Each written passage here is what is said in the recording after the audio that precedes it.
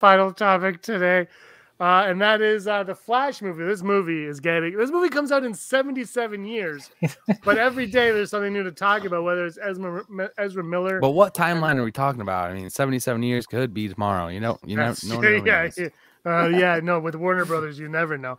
Oh, Ezra Miller is having issues. Obviously, everyone knows that. New reports are coming up that they are now again rethinking of replacing Ezra Miller in the Flash somehow.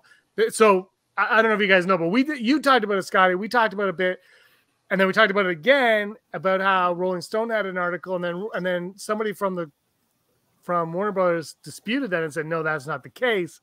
But now it's looking like it might be the case.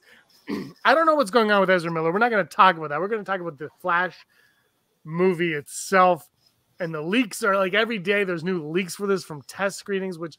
You know, you report on one and then you hear, oh no, that's all bogus. And then new reports come on, they're like, that's kind of true, but not really. And I think a lot of the leaks that are coming out are really just educated guesses on what this movie is, because it's only going to be about a few things and everybody kind of figures that out. But now on Twitter, My Time to Shine Hello has kind of indicated that at the end of the Flash movie, it will be confirmed that Henry Cavill, that Superman, is no longer a part of the DC EU. I think it's dumb. I think Supergirl's fine, but Supergirl and Superman could coexist no problem. I think Superman is Superman, and the fact that you don't want to utilize Superman because Henry Cavill's contract is too big or because your egos are bruised or whatever, I don't know. To me, that's the dumbest thing I've ever heard. Now, in the movie, it might work. Like what they're doing in the movie, it might work for that one isolated film. But on the grand scheme, Scotty, I just don't understand why you wouldn't want Superman around. Yeah, I think they're going to end up moving to a different universe altogether so that they can avoid the Henry Cavill Superman contract issues or whatever. But I think like with this kind of stuff and the fact that there are multiple universes, stuff like this could come back around. You know, this merger with the companies and the shakeup.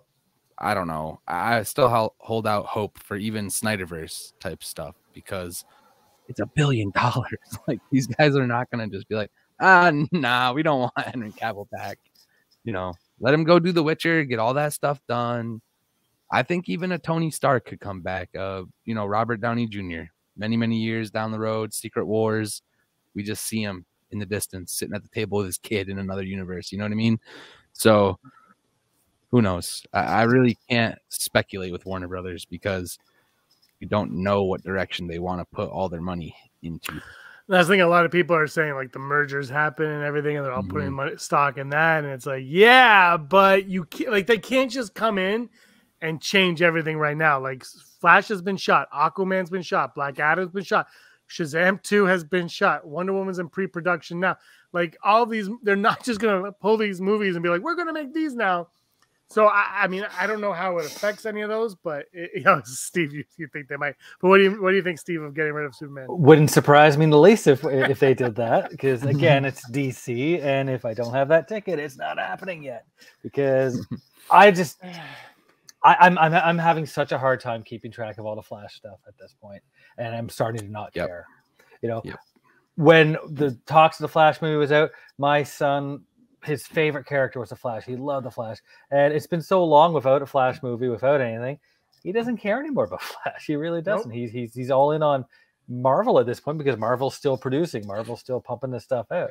And no, I was going to say, you just said the thing that Marvel does better than anybody. And that's the thing is like, if a Marvel movie comes out and it's okay, it doesn't matter because the next one's coming up in 2 months and you're going to not care about the one you just saw because the next one's coming.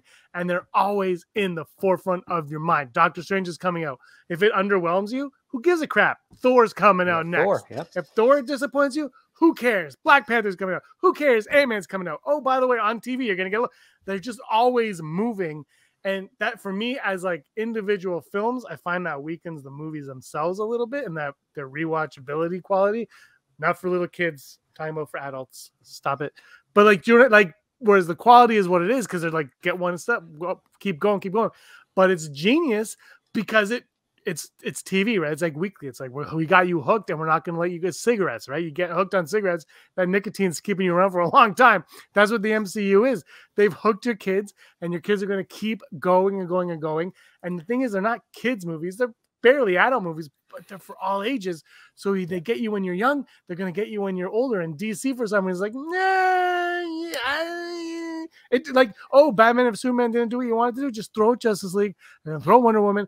Just keep them coming. And they're having a really hard time doing that. Yeah, lack of direction, I think. It's Well, don't that's have a like Kevin Feige figurehead on the show. Yeah, like I was saying earlier, like MCU might not have a plan, but Feige's smart enough, a good enough puppeteer to direct these things in the direction that they need to go to make sense and feel like 10 years ago they thought about Shang-Chi. Do you know what I mean? Like, oh no, they were planning that right. No, they weren't. They thought of it like a month before they cast him. Like, but it's like, but you feel like it's all natural. It's all part of this process, and that's the genius of it.